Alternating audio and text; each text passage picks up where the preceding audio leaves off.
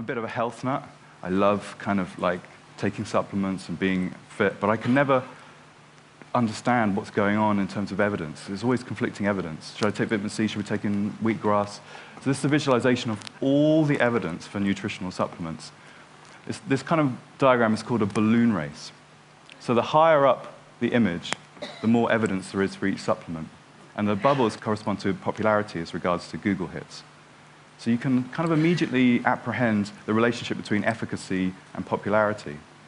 But you can also, if you grade the evidence, sort of do a worth it line. And so supplements above this line are worth investigating, but only for the conditions listed below. And then supplements below the line are perhaps not worth investigating.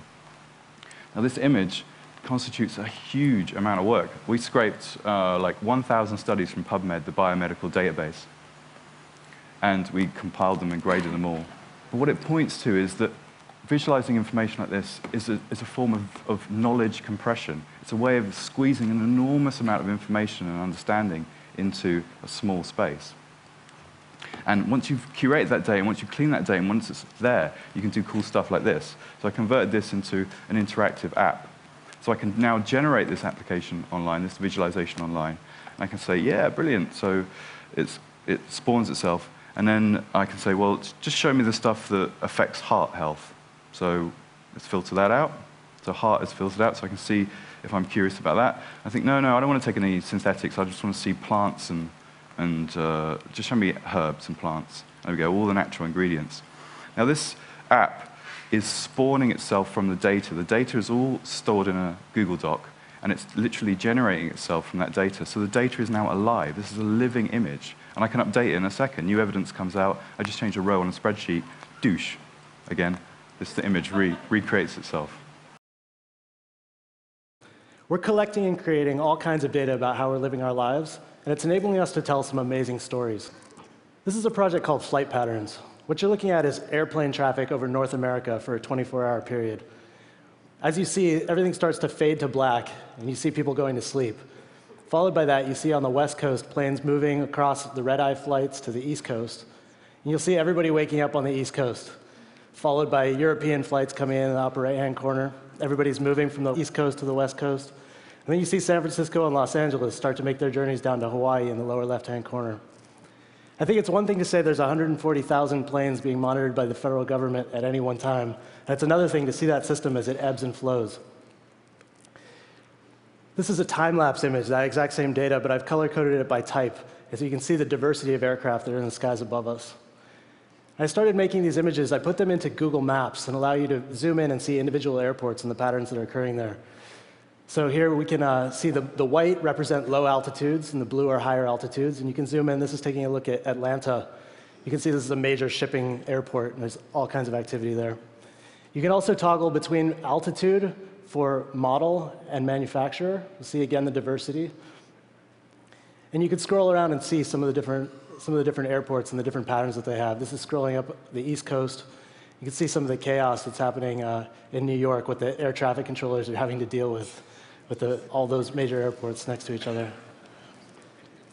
So zooming back out real quick, we see, again, the US. You get Florida down in the right-hand corner. Moving across to the West Coast, you see San Francisco and Los Angeles, big low-traffic zones across Nevada and Arizona. And that's us down there in LA and Long Beach on the bottom.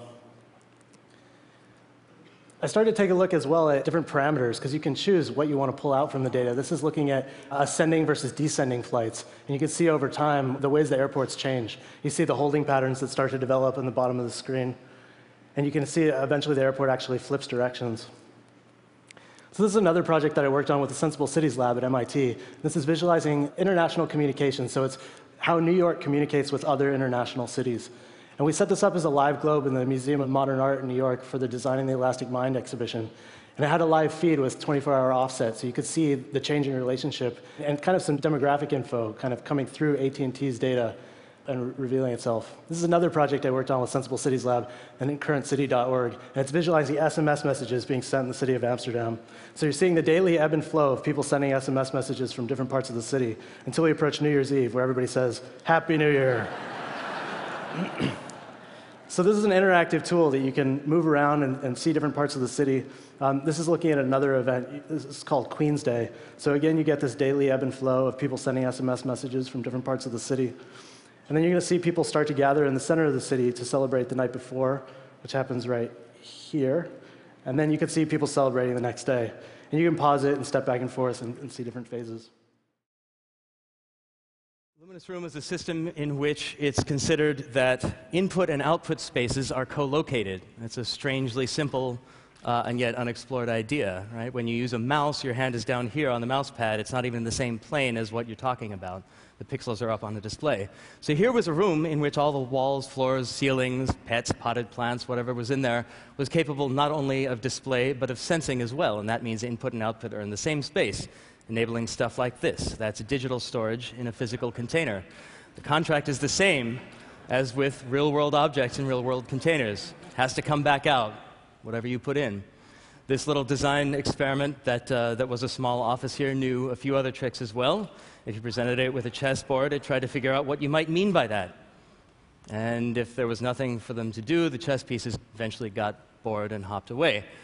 The academics who were overseeing this work thought that that was too frivolous. So this stuff was undertaken at MIT in the Media Lab under the incredible direction of Professor Hiroshi Ishii, director of the Tangible Media Group. But it was that work that was seen by Alex McDowell, one of the world's legendary production designers. But Alex was preparing a little sort of obscure indie art house film called Minority Report for Steven Spielberg, and invited us to come out from MIT and design the interfaces that would appear in that film. And the great thing about it was that Alex was so dedicated to the idea of verisimilitude, the idea that the putative 2054 that we were painting in the film be believable, that he allowed us to take on that design work as if it were an R&D effort. And the result is sort of gratifyingly perpetual. People still reference those sequences in Minority Report when they talk about new UI design. And that led full circle in a strange way to build these ideas into what we believe is the necessary future of human-machine interface. The spatial operating environment, we call it. So here we have a bunch of stuff, some images. And using a hand, we can actually exercise 6 degrees of freedom, 6 degrees of navigational control. And it's fun to fly through Mr. Beckett's eye. You can come back out through the scary orangutan. That's all well and good. Let's do something a little more difficult. Here we have a whole bunch of disparate images.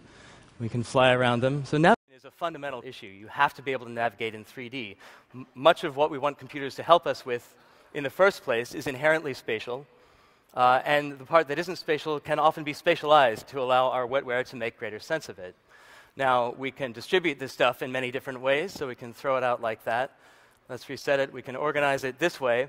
And of course, it's not just about navigation, but about manipulation as well. So if we don't like stuff or we're intensely curious about Ernst Haeckel's scientific falsifications, we can pull them out like that. And then if it's time for analysis, we can pull back a little bit and ask for a different distribution. Let's just come down a bit and fly around. So that's a different way to look at stuff. If you're of a more analytical nature, then you might want actually to look at this as a color histogram. So now we've got the stuff color sorted. Angle maps into color.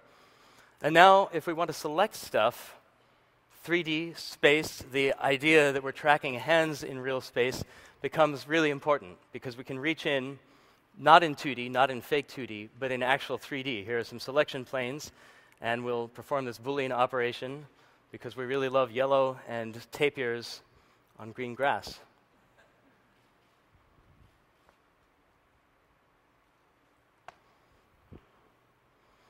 So from there to the world of real work. Here's a logistics system, a small piece of one that we're currently building.